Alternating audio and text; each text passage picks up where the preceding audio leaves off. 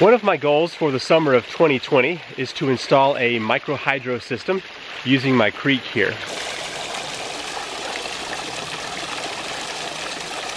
Thanks for joining in. I'm Seth Johnson with Land to House. If you aren't subscribed yet, if you would click that button and be sure to ring the notification bell so you can get some updates. I'm here on top of my mountain, which has a nice sized creek running through it. And from right here down to the house is about 210 to 15 feet of drop. It's called head pressure. And the flow rate is what we're here to test out today. It rained a little bit this past weekend, so I'm expecting this to be a little higher than it would be in midsummer. I just want to get kind of some year-round tests of flow rate, and I'm going to try and use the same spot each time because it's pretty easy to access this little waterfall here. So let's set up the camera so you can watch, and I'm hoping to get somewhere around the 30 gallons a minute. So let's see what we got here. I want to see if simply putting a rock here would move this water over enough that I can have a steady stream.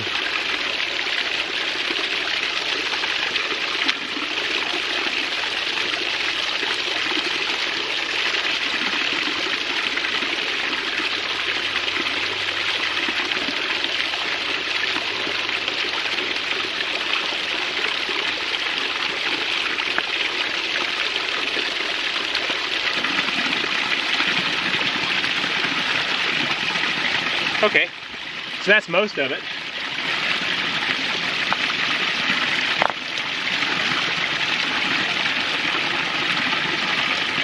Okay, I think that's gonna be good enough to get most of the creek here. So I'm gonna go ahead and start my stopwatch and see how long it takes to fill this bucket.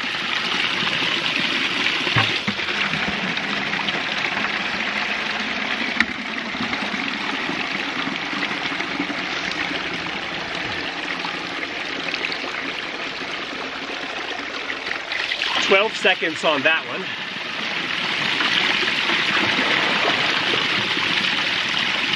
Let's go one more here.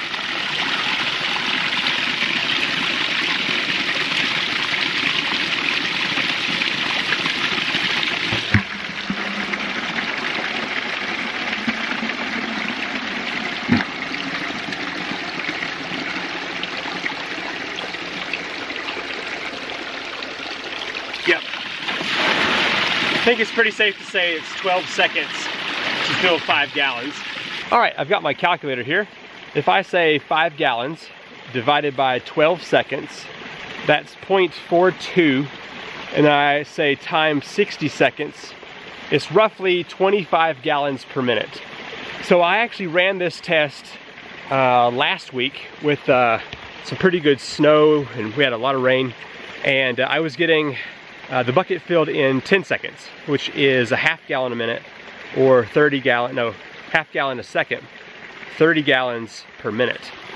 So, from my understanding, let's say my maximum water flow here is 30 gallons per minute. With efficiency loss, I can do about 500 to 600 watts with 30 gallons a minute in a 2-inch penstock, dropping down the, let's say 200 feet of head pressure in that 1,000 foot distance here. So the friction loss in a 2-inch pipe with 30 gallons is minimal, like 4% or less. So I should be able to capture this water and have its basically full potential in that 2-inch pipe. So I'm gonna come back up here again sometime in the next 2 or so weeks and just continue to test this flow rate.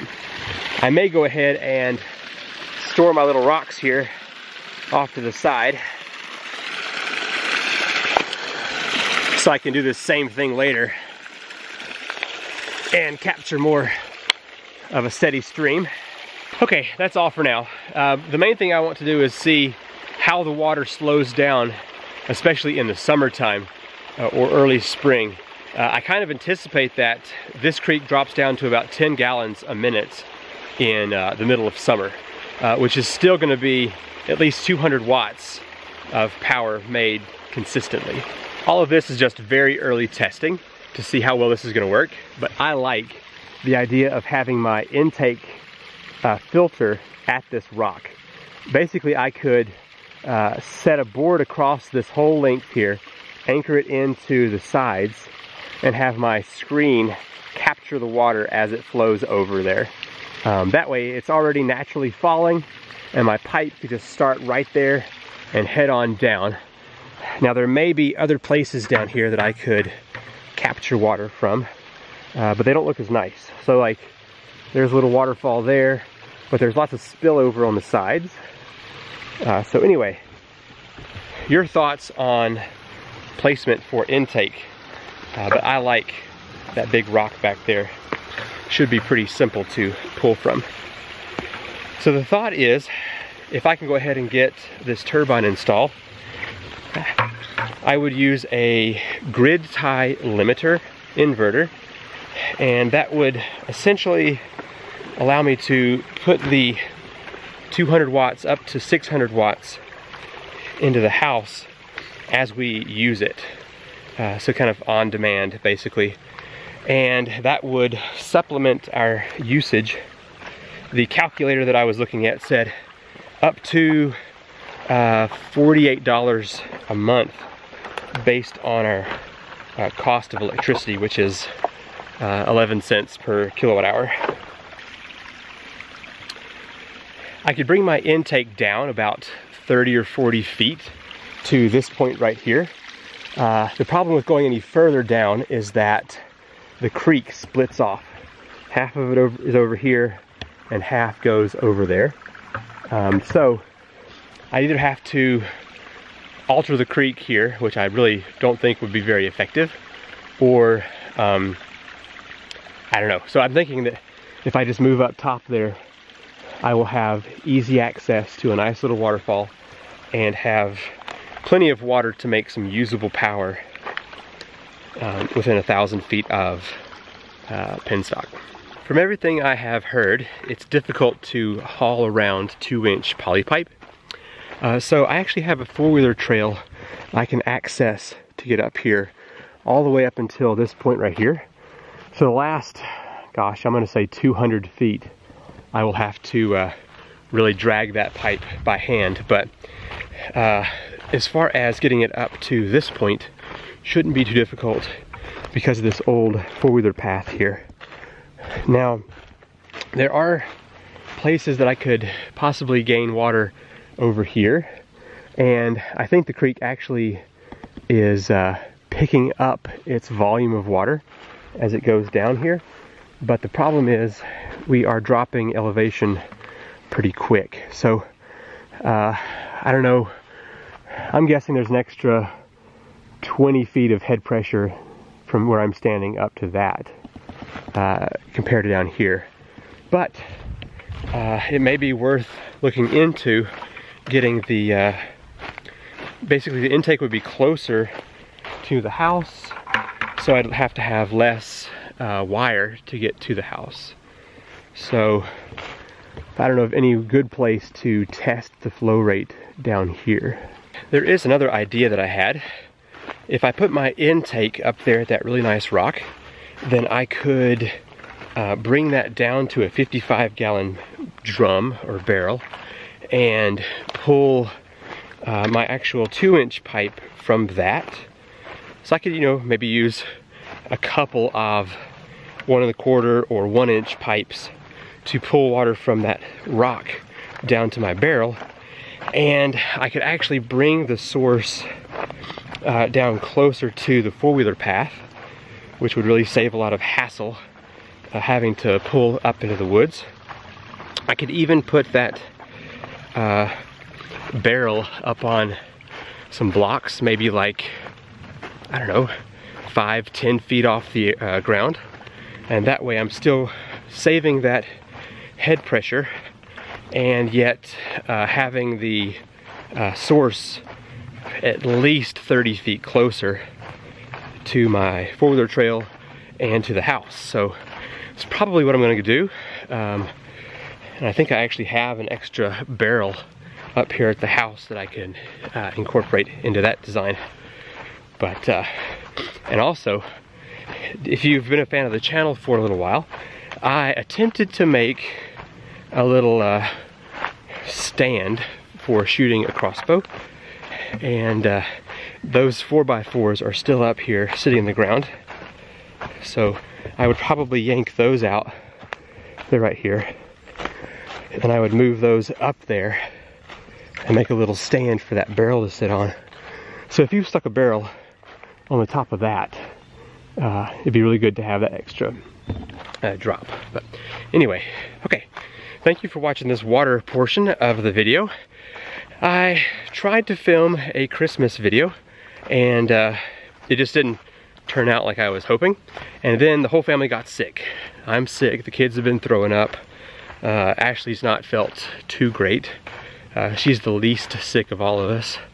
But, so here are a couple of little clips from our Christmas time. Are you ready to see what he did at the Christmas tree? Oh my goodness, do you see what I see?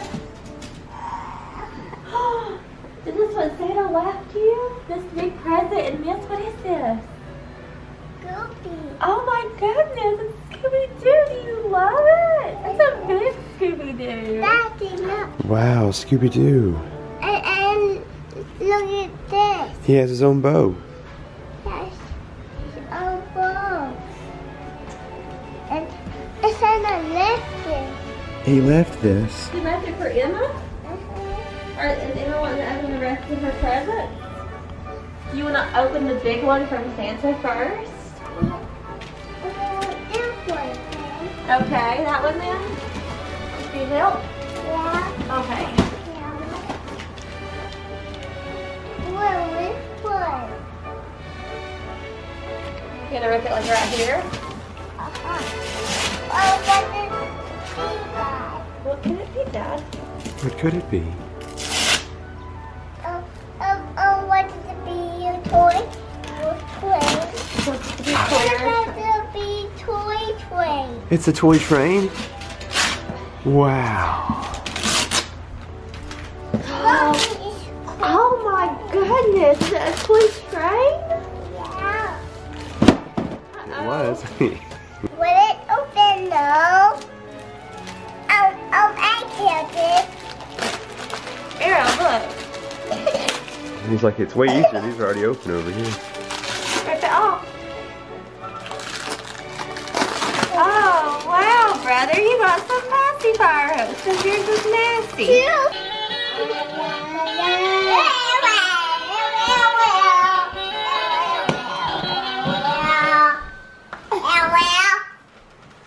It was still fun. The kids really enjoyed the stuff that we got them this year. All right, this is just a very early preliminary testing phase for the micro hydro. There's gonna be a whole series on this in the summer, but I do want your input for this early on stuff if you've got some good thoughts. Thanks for watching this vlog, and I will see you in the next one. Bye. Bonus video, there's a small tree branch that fell down into the road down here, and so I'm gonna drive the four-wheeler and get that cleaned up real quick. Man, the kids are sick. They haven't held anything down in like 24 hours, so we're just kind of hanging out at the house, waiting for that to pass. We just got word from a few people in town that this thing is spreading, so we're probably next.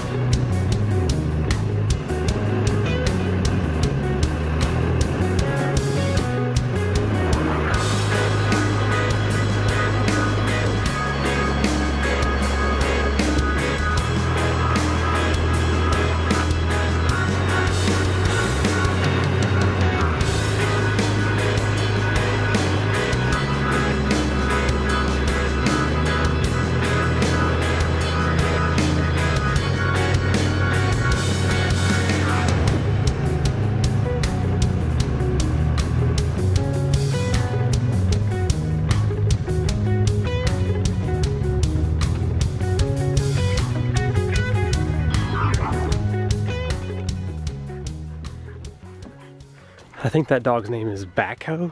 I forget. Let's see what we got here. Yeah, I can probably move that.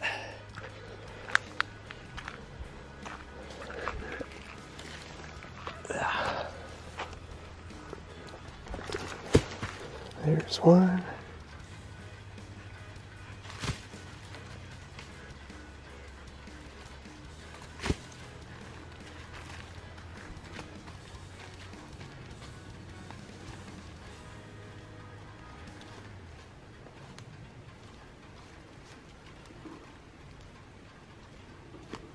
There we go. That should do it. I know you're jealous of my orange shirt and red shorts. So hopefully sometime this month of January, I'm gonna meet up with the Stony Ridge farmer, Josh, and we're gonna be installing a ram pump. So just a little tidbit of coolness for you to expect in the future. All right, thanks for watching.